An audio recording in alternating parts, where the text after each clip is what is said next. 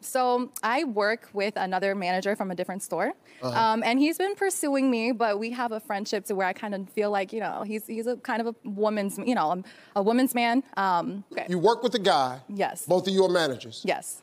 So now he been hitting on you.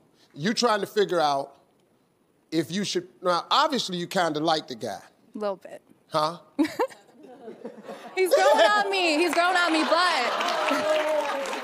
So he's growing on me. However, like I said, he is friendly with the ladies because we were friends prior, so I know him a little bit. No, don't worry about that. Okay, Let's just go with this. I'm just asking you this. Do you like the guy? Yes. Yeah, see? So now, I understand whatever company probably is, but damn that company. But he's not saved. Huh? He ain't saved, though, so...